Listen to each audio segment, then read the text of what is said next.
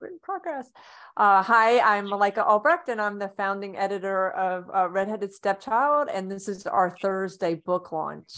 I am excited. We've had a fabulous conversation prior to recording. I'm sorry y'all missed it, but fortunately for you, Zoe's actual reading will be recorded, and we'll have some conversation asking about process and kind of what sparks your fire, Zoe. I do want to give a couple of little details biographically, and I also want to point out in the chat section, I have a direct link so that you could order Bird Body from Cordella Press. I heard there's only 5 left, 5 or 6. If you want to wisely go to Zoe's website, that also is in the chat section. Hopefully this book will go into a second press publication. Zoë Fay-Stindt, am I pronouncing that correctly? Stindt. And yeah, it's a tongue twister.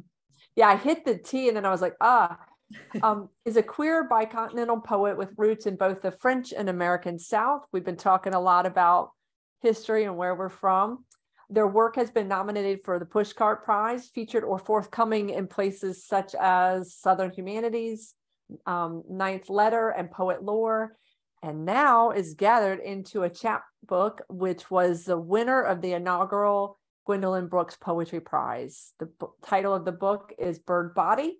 She is currently in Ames, Iowa, and they are an MFA candidate who will be graduating in May, and is also a community farm volunteer. And their thesis is some different writing, so we might even be able to ask some questions about that.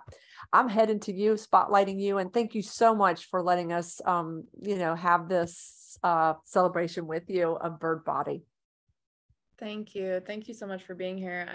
We were talking a bit in the pre-recording time about how Kai Coggin connected us, and just how deeply linked a lot of folks in this reading space are linked with Kai and Wednesday night poetry. And I can tell why. I can feel the warmth of this space is the same as the Wednesday night poetry warmth, just deeply committed and loving folks who show up for each other. So I feel it.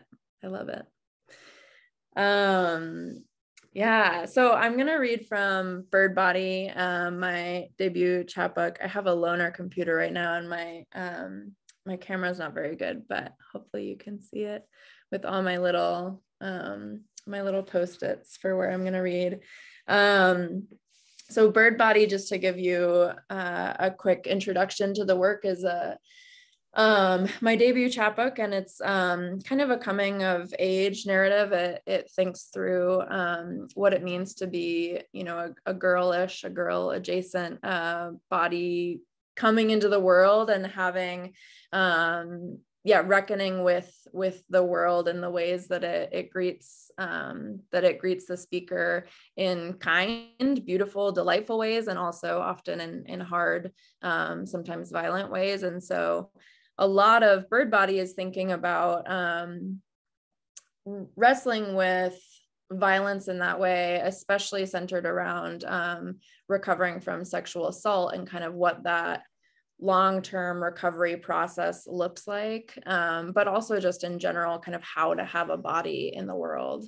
And it's called Bird Body because it thinks through these things through and with birds, and in communion, both kind of real and surreal with those birds. I grew up, as we mentioned, on the Tar River in Blends Creek, North Carolina, and so and was an only child, and so birds were my pals when I had few and far between. The birds showed up, and especially the heron, and they really helped to raise me in a lot of ways. So I will start with the opening poem from the collection, which is named Our Heron. Mornings, she doctors me with that gray beak, picks out the growing lumps from my breast's hot pulp, and tosses them in the river. Minnows feast. She fills in the dents around my nipple, nudges the plastic curve of my scylla, settles its thin bones so it sits right, my uterus still, womb empty. She's done this already.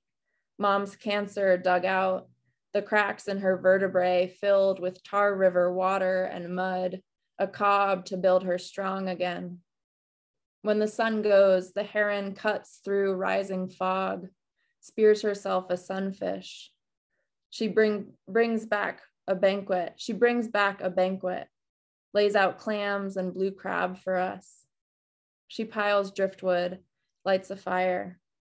We wet our fingers in the meat.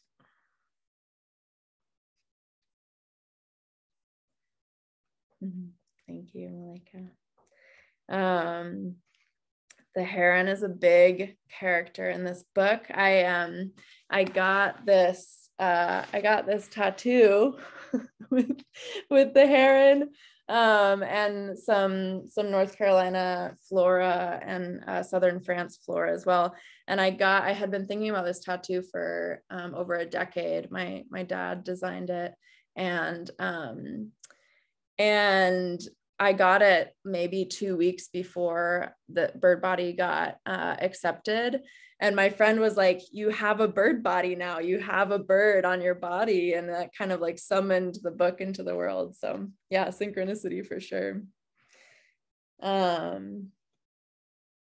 So a lot of bird body is about, as I mentioned, recovering from trauma, and thinking about the ways that, you know, recovery can be troubled, and thinking about the ways that healing can be troubled and isn't linear and doesn't always have an arrival point or a point at which you fully recover, right? The work that I'm trying to do in Bird Body is to think through those spaces where trauma bubbles up at unexpected moments and continues to live in the body. And this is a poem that wrestles with that. This is called After Emailing Your Mom, another poem about it. She says she's surprised it still haunts you, brushing the needles from your hair. Says, I'm hard and wish to hell I weren't. You wonder what to write back, how to explain the hostage your nervous system has trained, how the trauma lives quietly for months, careful not to tip anything over inside you until you find yourself on a date in your own car, a man's arms wrapped around you in fervor, and you have gone slack, silver grass, limp with first frost, your voice blued in its tunnel. You're sure you were in control, but your body, now bowed into a ball in the driver's seat, didn't get the signal. Everyone wants you to stop writing about it, this unkillable thing. Enough, enough. You have been loved. Yes, you are fortunate. Don't harden yourself, baby, your mom writes back. She pulls the splinters from your teeth. Stay open. Thank you. I love the Zoom video claps. I appreciate you guys. I'm gonna read another heron poem. The heron kind of appears in periodic moments, kind of helping me untangle these moments, and also I would say kind of haunting me along the way too. Yeah, this is called Her Beak Inside Me. And it's one of the more surrealist poems in which, again, I'm thinking kind of the heron helping me heal in some magical surrealism ways. Definitely my spirit animal. Her beak inside me. While the heron works on me, I sleep, dreaming of a small fire struck in my gut, a coiled army of ants caught in some dark recess of my throat. She takes every bone out to boil, drying them on the bank. I worry she'll mistake a bent piece of driftwood for my clavicle, subbing in a crab's abandoned shell where the parietal bone should fit. Others gather while she works. Red squirrels pick at felled pecans. The street beagles pant uneasily. My mother's in the house washing pots over and over, something she can't rub clean sticking to their sides. A sparrow has just flown into his reflection, now stumbling nauseously around our rotting porch. In that house as old as us, things are splintering. Mom flicks tree frogs off the window screen, a frog for each fracture. Her brother's ailing body, her father's sickness roiling inside her, each lost friend clicking offline, flick, flick, flick. Underneath the window, the dog collects their bodies from the grass, drops them from his gentle maw onto the bed of magnolia sheddings, those wide, glossy leaves, the wilted petals, their tough seeds. Each pale belly still thumping, greens starting to dull. I wait for the shore to reappear, for the tide to go out, for the heron to pull her long mouth out. When she's finished, she'll sew me up with willow thread, send me to the water. I'll pull the clams up by their knife tops, try to boil them clean. The water cloudy with river mud, stinking of swamp. That was a poem I hadn't read out loud in a while, and it's interesting to think about this work and all of its phases that it's lived inside me, and now thinking of it entering the world in this new way as well. I wrote a lot of the poems in here when I first experienced assault when I was 18 and 19. And so these poems, you know, I'm 29 now. And so they've really been marinating and shifting, and, you know, none of them are in their original form, but it's definitely interesting to see how the woman who wrote these poems 10 years ago has shifted in these pages and in me too. And I think the reason that Bird Body is so drenched in the surreal and is so anchored in that kind of limbo space of not sure what is real and what isn't, is from recovering from trauma, right? I think often it's helpful to write through traumatic events in these kind of surreal spaces so that we can get close to it and back away, and get close to it and back away, and kind of wrestle with it in that way by orbiting it and not necessarily getting too close to it because of how tricky that is. I see Karen nodding and smiling, so I hope that resonates a bit.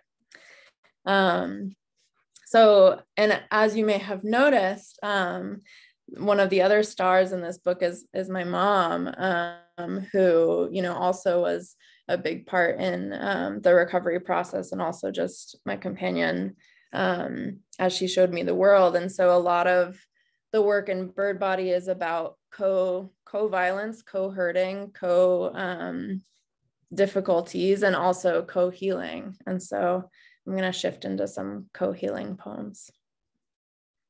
And this one is a shout out also to Texas right now, finally entering into some cool weather. I lived in Austin for many years, and they're finally getting fall. So this is that joyous moment when the 100-degree weather finally stops. August. Impossibly, we wake to 70 degrees and the air moving, a loophole, a mistake in the pattern. Everyone breaks out, porches fill, rosé, hey, the Beatles start their cha-cha. And here you are, black dress, purple scrunchie, middle of a Sunday afternoon. Under my palm, your arm is the softest thing I've ever felt, decades worth of freckles collecting. We curl and press into each other, two willow tendrils, daughter, mother. You are learning how to let your grief splay out. I'm learning how to help you unfold it. Let it not grow shame in spots without absorbing it into my own body. schist pillar, cicada shedding again and again on 100 solitary trees. No one holds you in your weakness anymore, rubs an endless circle into your back. In my bed, your life cracks through its bald exterior, starts rising. Thank you. I think I'll read one more from Bird Body, and then I have a couple newer pieces. Malika, how am I doing on time? You are doing fabulous. I want you to keep reading. Okay. Okay, this is one of the last poems in the collection, and it's about joyfully rejoining, retrusting the world. Sharing the table. Stranger, I'd like to put my head in your lap. I don't often write like this, exclaiming, proclaiming, full of happy little pies. Our table neighbors wave down their friends with bright, sweaty faces. Yes, ours. We've protected each other's computers, our loose change and tacos, and now we've built this small little land here under the oaks with our salsa warming the flies' bellies. You keep the grackles out of my watery cold brew. What love! I let my floral top slink off my shoulders, let the sun who has already burned me warm my skin like I have nothing to lose. I have nothing to lose. I'll stretch out my long, too pale legs and let them sprawl along the skinny picnic table planks. Let my face get pink, let the live oak drop her molting all over me. I watch a bird beyond the fence tear into the little garden snake he's caught, limp curl in his mouth. You turn, pick a leaf out of my tangled hair. See? You're already taking care of me. Let me lean into you like the roads bend, trusting its body. Let it be a hot head of hair warming your thigh, a strange and surprising love, unkempt. Like the napkins flying in the wind and nobody running after them. Let nobody run after them. Just this once, let them press themselves into the tree bark, begging, ruining themselves in the light. Thank you. Okay, I'm gonna pull up some newer poems and blind myself on this bright computer screen joyfully. Okay. So I'm definitely going to be one of those poets that keeps going into my, like goes into bookshops and finds my book and like furiously makes edits in the margins and just marks up the book because everything's different now and I'm revising all of the poems forever. And I think that poems, you know, books are never done. We keep circling similar things often and they keep popping up in new ways. And so this is a newer poem, but has some similar echoes. And I wrote this after the overturning of Roe v. Wade. And so this is a poem that tries to reckon with that moment. I'll have some water. This was also at the end of spring semester. It was quite a long year. And I had like 50 assignments still to grade and just ran for the hills, which living in Iowa means I ran for Wisconsin. This is called Poem, I Am Tired. I want to forget again about having a body. My friend cries in the HEB parking lot. My friend teaches the 19-year-old on the phone with the insurance company what an IUD is. IUV, he asks. My body is a cold and rumbling fault line.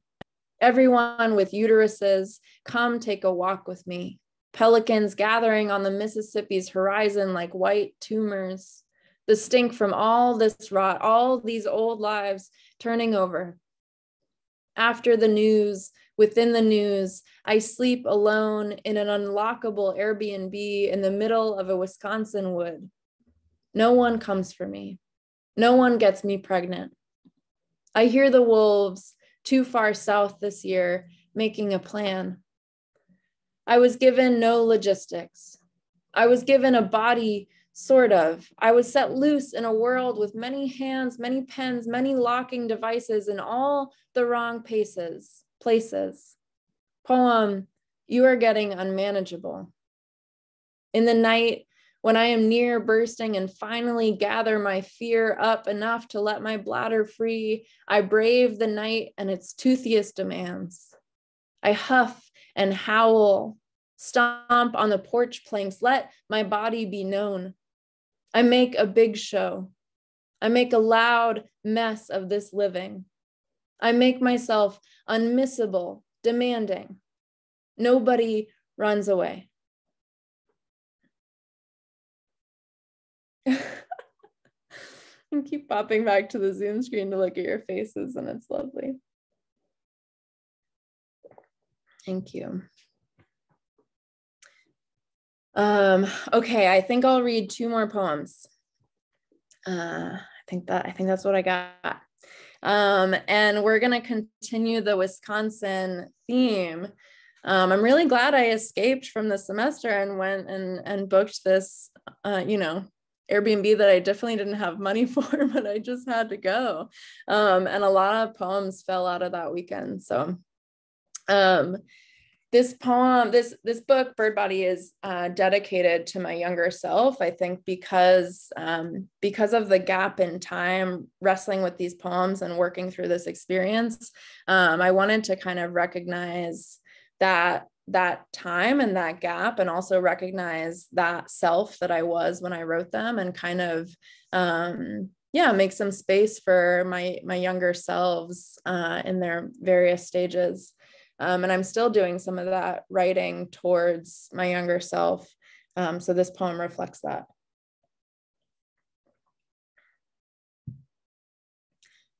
Little me, in Wisconsin, everyone waves to each other. The stray cat in front of the co-op has gotten more love in the last 20 minutes than anyone can hope for in a year.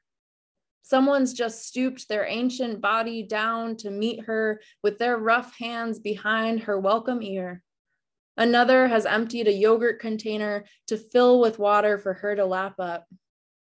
There is always someone waiting to shower you, little one. In the driftless, every valley dodged the glacier's flattening heft, and now a farm cat swats at the blackbird swooping down to greet it. We're never out of the woods. More wolves howling as you try to brave the outhouse. In the morning, all those trees remind you of their fellowship, eyes upon eyes of birches. I'm alone, said nobody ever without lying. I know you're spooked, little me. I'll hold you with my 2 warmest hands. I'll take you to the bloodroot. Imagine how its broken stem would light our finger pads orange, and then I'll let it be. Someone who stayed in this cabin before us got themselves a deer, and from the woodline, her ribs poke up like many white fingers. I'm not saying it's all right. I'm not saying everything or forever. I'm taking you to the Kickapoo River. 100 watery curves, 100 hiding spots. Press your hips into hers. Dozens of wood anemones nodding back to you. Put your feet in the goop. Watch the fly busy your belly hair. I'll wash the dried mud from your toes this evening on the back steps. Blue dawn suds between every little piggy. Take a load off, little me. Like the black cat at the store's mechanical mouth, stretch your neck out. Let the love come. Thank you.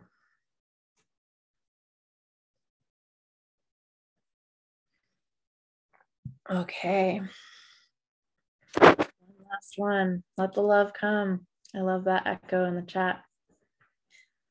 One last one. And as you can probably tell, I've shifted the tone into some healing spaces, right? Because both are true, right? The hurt, the violence, the hardship, and the healing.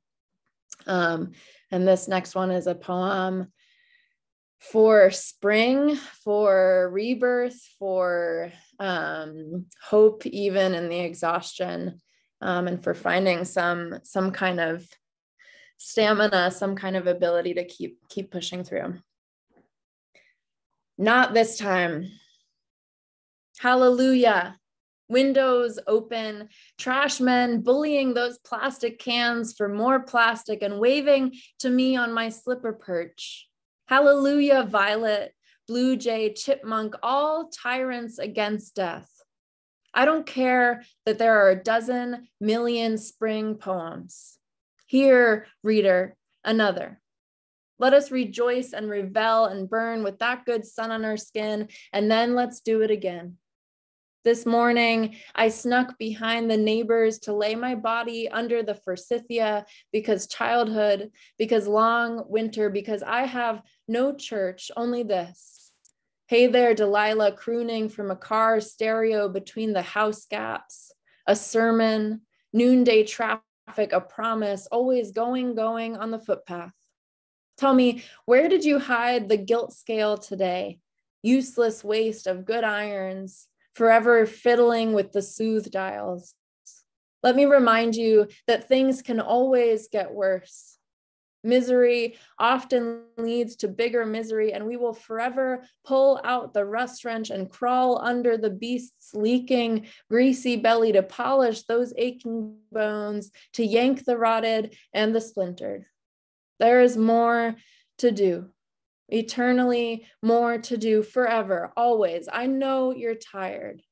Before you go, let your feet soak up the cement's wet chill with me for a moment that will likely contract every bad sickness because our neighbors are out here cheering on their daffodils, because the dog has been lapping the yard on his lead, and like him, we are certain to find the end of our rope sometimes and be yanked back, ruthless. But not today, sunshine, not this time. Okay, thank you all. Thank you so much. Holy smokes. If y'all want to unmute, please do. Put us back to gallery. Yeah, not today. I kind of want to see all those poems like right now in front of me. I just feel so strongly about so much of that. Oh, thank you. My book is thank you. What'd you say, Regina? My book I bought. Her book is in my cart. Right. I mean, like I'm trying to make sure there's only 5 left there. I'm so glad to see Karen and Laura together, y'all. I'm kind of jealous. Right. That's so awesome. You should be jealous. I hate that we missed the first part of the reading. We were forgot that it was on at 6. We forgot it was on at 6, and I was opening birthday presents and drinking champagne. Hells yes. And we should sing happy birthday at some point. And that, the 6 o'clock is my error. But I was trying to write down all the lines that resonated, and I mean, there's just too many of them. And you'll get to see in the chat section. I'll send that to you, Zoe, because I think it's interesting to see when the whole thing lights up with 3 or 4 people saying this line, the exact same one. Yeah. I can't wait to see the recording. Laura and I are just like punching each other. We're like, how did we miss the start of this? Because I know, but I really, Zoe, I just am in awe of the layers of the work that you write. And I also have to say, your reading is like flawless. I really enjoy the pace of it. And there's something that just is really hard not to just get caught in it and just marvel at what you're creating and what you're saying and the truths that you're speaking. And that you know, it does contain all of that. You know, it does contain the heart, you know, the hardship and also the healing, and a fabulous job. And I loved it was as a mom, hearing your poem about the mom really hit me hard. Like I thought, oh God, I'm going to have to go ahead and take that camera off. Thank you so much. That really means do people have questions about Zoe's process? I always want to ask about the cover, you know, how did the cover get chosen, and, you know, who did that? Yeah, so this is Chris Clother. Kate Clother is the editor of Cordella Press, who published the book, and her husband Chris is an illustrator, and so he did this illustration. And we went through a couple different image, you know, possibilities. And I gotta say, Kate at Cordella just did an incredible job laying out the book and just being really full of care with every decision that went into it. And I feel really grateful. There's a little, he also did this little feather on the inside. Yeah. And so, they came up with several different images, and I liked this one because, you know, there is a lot of there is one poem that I actually didn't read tonight, but I think I read on Kai at Wednesday Night Poetry at one point, about finding and kind of laying to rest a bird, and so this was kind of born from that poem. But I like that it thinks about, there's a theme in the book of creating soft places to land. And so it really creates that feeling in the cover, right, of like making space to feel the hurt, to feel all of these hard truths, and also having tenderness in that too. Yes. And I think, you know, the one poem you wrote to younger me, you know, echoes that theme. I mean, I can see where threads connect and also have changes as you move through as a poet. That was fabulous. And that just made me think of another question. Oh, your tattoo, you said your dad illustrated, so he's obviously an artist as well. That's what I wanted to come back to. Yes. Yeah, I had no choice. My mom is a poet. My mom is an incredible poet, and my dad is an artist. So I really just I had no choice. I was going to say, and you were an only child, so. Yep, I had to find a way to combine all of those. Steeped in it. That's awesome. So anybody have any questions that you wanted to ask? You can tell you're a meticulous editor. You can.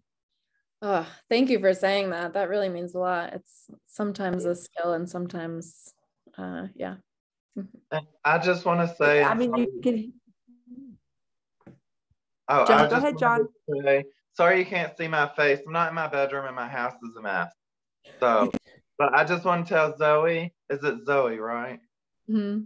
I added you on Facebook. My name's John Compton. It's me. Accept me. Okay. Done. Okay. Alrighty. And I loved your poems. You're wonderful and amazing and spectacular.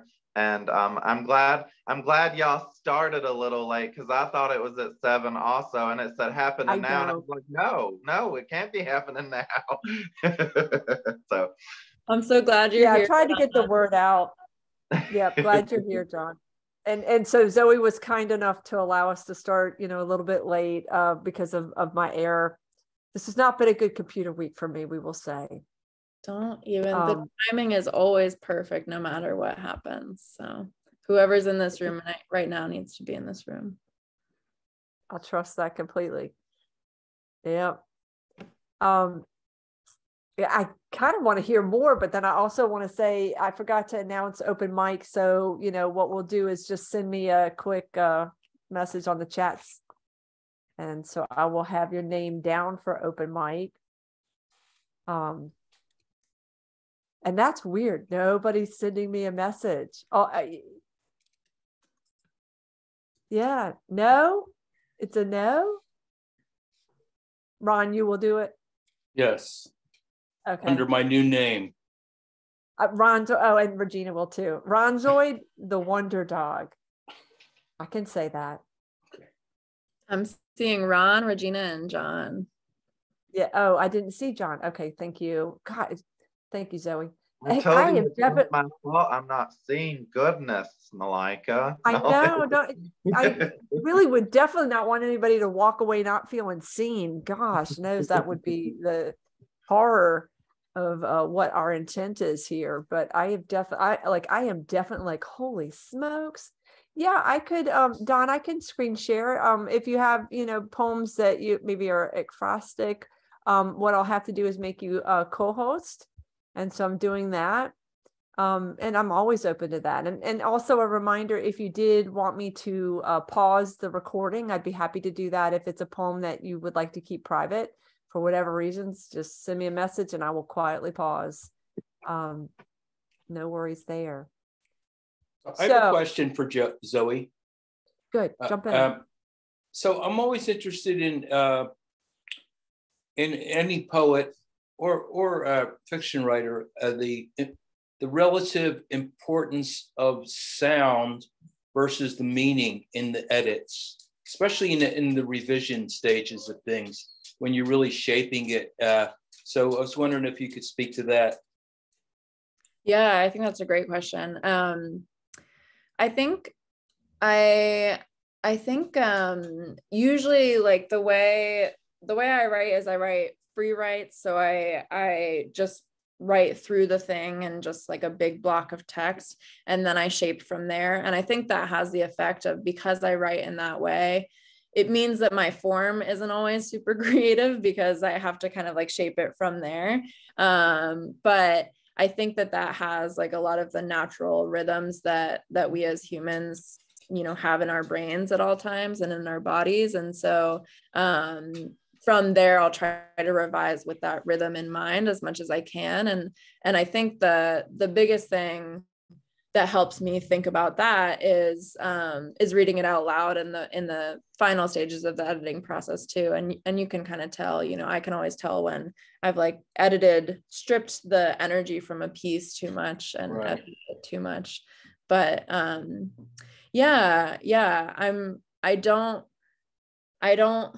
don't think of music and meaning. I think of them as playing together, right, and building off of each other. I think that's a great question. Yeah. It is awesome to hear people's process and, what works for the initial and then what works for the editing stages. I think the thing that struck me the most was the natural rhythm in the reading and in the work. I mean, that, is a powerful effect with the layers of meaning and how, the heron and some of the other images become, almost iconic, or like Regina said, like a spirit animal that has a lot of different roles to play. Mm-hmm. Thank you so much. To me was just, yeah, I'm actually speechless. And the people that have been with me for a while are like, what the hell happened? I'm done.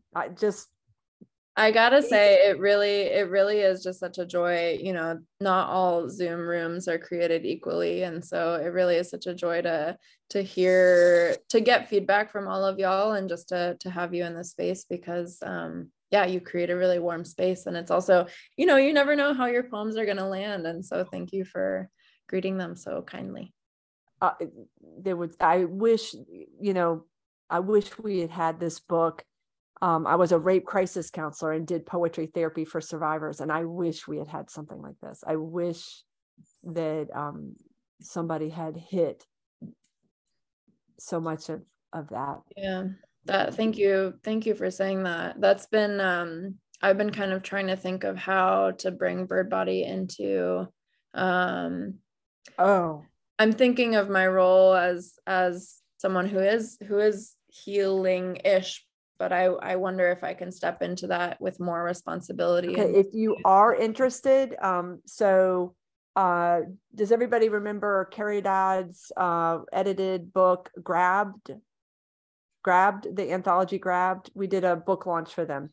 I reached out to my old group, LaFASA, which is Louisiana Foundation Against Sexual Assault, and they did it as their book club. I would love to introduce you if you would be open to that. Absolutely. For the book to get distributed, maybe in or heard in that kind of audience where it would be so powerful.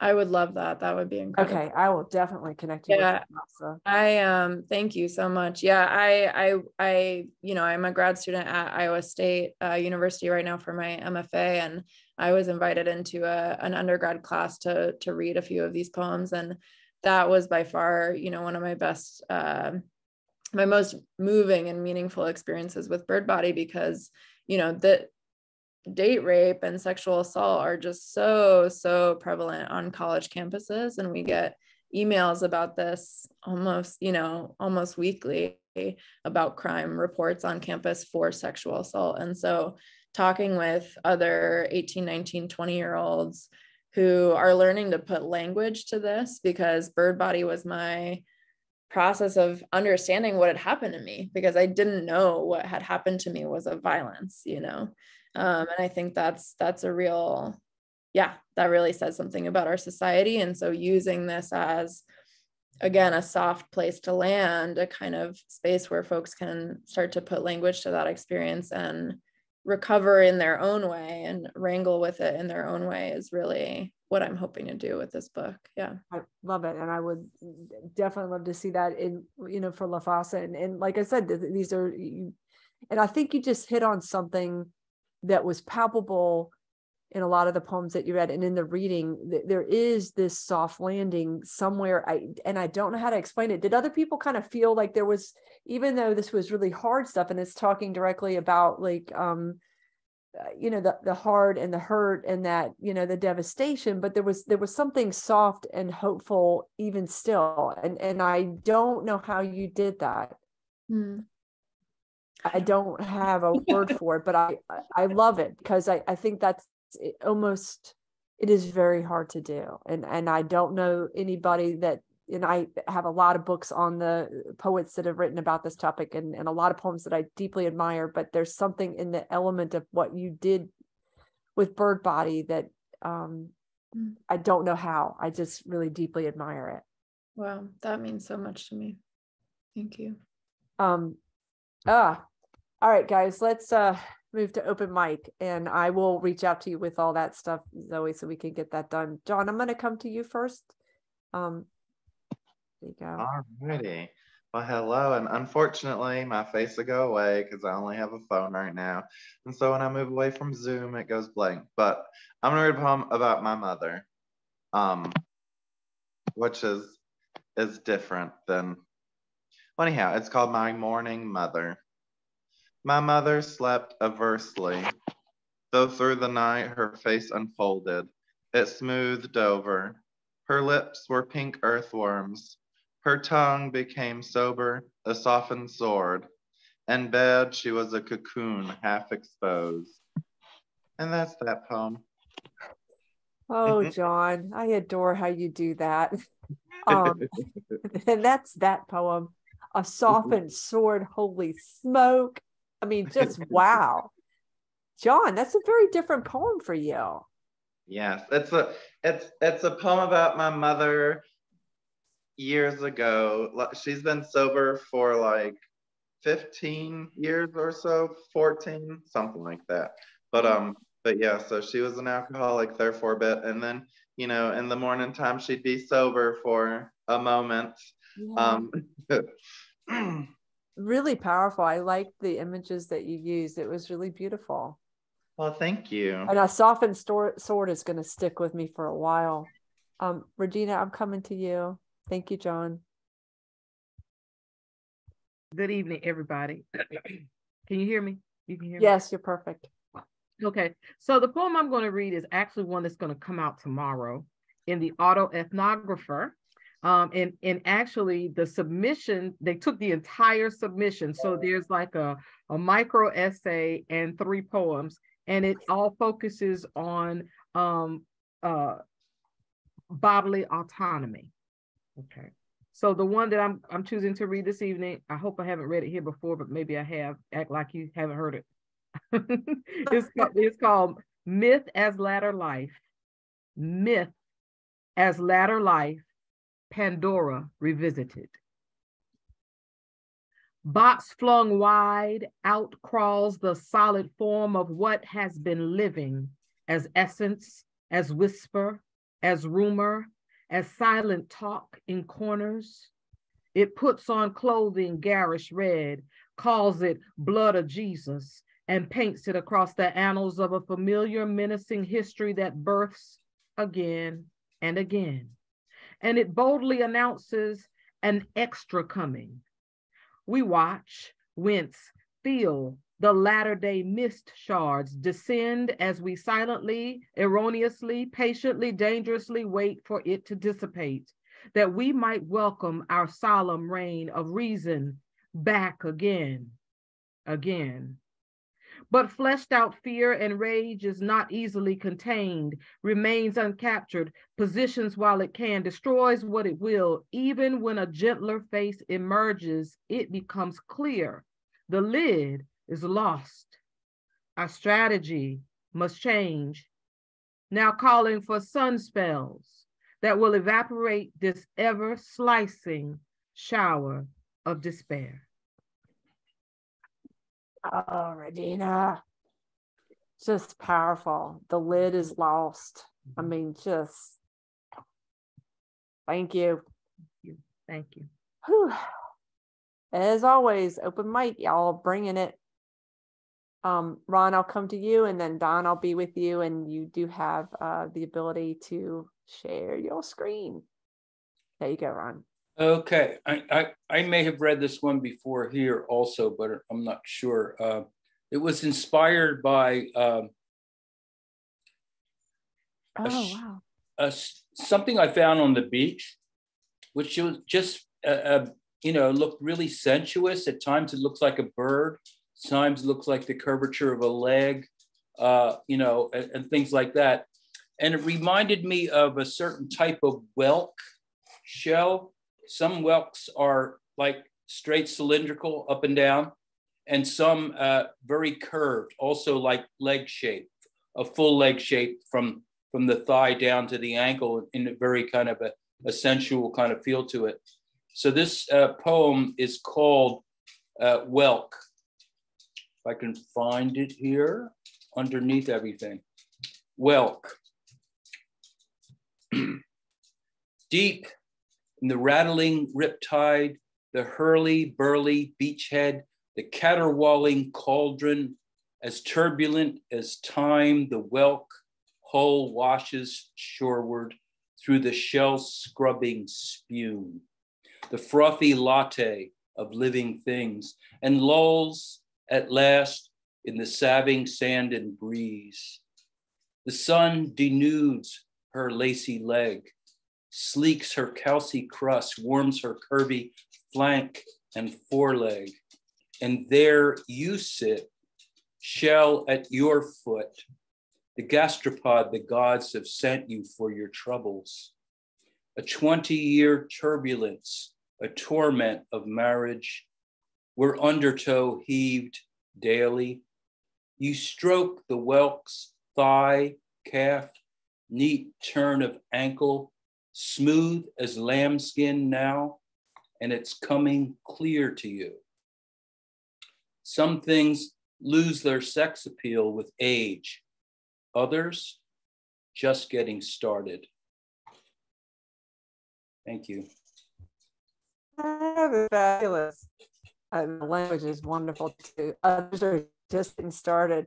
I forgot to remind people, please check the chat section because it's very active after you read. And I'm coming to you. Let's see. There we go. Thanks, Malika. And thank you, Zoe. It's really good work and really well read, and so much hope in it. So much hope in the voice of your work. I think that's what Malika was trying to get at. And a lot of work about trauma doesn't really have that. On October 19, 2022, 2 days before his 19th birthday, Sam Westmoreland, a freshman lineman at the Mississippi State University football team, texted love to his mother and sister, drove to the Blackjack Missionary Baptist Church, and committed suicide. Sparrow generations. Brown offered a full ride on my tennis, MIT on academics. Even then I knew I want to learn in college. I have a choice. Chris Dolman, Tony Dorsett, Dan Marino, the lucky athletes who soared to glory. Their generations passed through Pitt Stadium right outside my office window. I marveled as the Coliseum was demolished, and one early morning at the end, when no one else was looking, the facade with the entrance gate fell, the last grand relic to come down, broke the street and the sewer beneath, and I finally understood that choice I made at 16. Now it's an event center, the Pete, glass and concrete, food mall and Wi-Fi, Judas Priest and basketball, Foo Fighters, hockey, Disney on Ice. Sometimes I ride up the escalator, mostly I walk outdoors through the hedges, alive with birds, feral cats, and groundhogs. Either way, you can't miss that vaulted interior, limitless ceiling, video wall like the side of a house, sports news constantly running, pictures of trophied athletes displayed in locked cases like numbered Audubon prints or rare baseball cards. In the morning, I pass by the gym. Even at 6, there are students on the treadmills, boys fit and massive, beautiful, girls fit and beautiful too. I see them on campus with their teammates, lounging and laughing, bruised and braced, casts and crutches. Often a bird strikes the peat windows in flight, then lies still on the concrete till the janitor comes. Sometimes I carry one back to the hedges when it's been days. Last week I saw a sparrow by the glass wall, standing on the concrete like a statue, even when I knelt beside it. I touched his belly, urged him, step up. He hopped over my finger, then turned and flew onto my hand. The life and quickness in that tiny body, the bright trust of a stranger. I slowly stood and walked him up to the hedges, urged him once more, and he flew free on to his own life. That's Sparrow Generations. Thank you so much, Don. Wow, that was very powerful. And I love the picture of this, the sparrow in the hand. Well, once again, guys, I am glad we had an open mic and glad that y'all were willing to share your work. Thank you so very much. Zoë, just amazing to have been here in your company and to celebrate it with you. And we said 7:10. I said, I won't hold you past 7:10. Look at us. We're even a minute early. That never happens for me. Trying to catch up with all these beautiful readings. I was trying to send a note in the chat, Don, to that beautifulness, but man, I can't believe the warmth of the space. I feel so lucky. Yeah. And you know, I just love how everybody's work today had so many like layers to it and so much depth, and deeply appreciate the level y'all are working at. I do. And the picture behind you, Don, awesome. Is that one you took, or is that like a screen, like one of those green screens? No, I stole it from somewhere. I don't know where. I like to say borrowed. It's just spreading it wider. All right, guys, be well. See you next week. And I'll say same time, but that means 7. Bye, guys. Okay. Thank you all so much. Thank you, Thank you. Zoe. Thank you.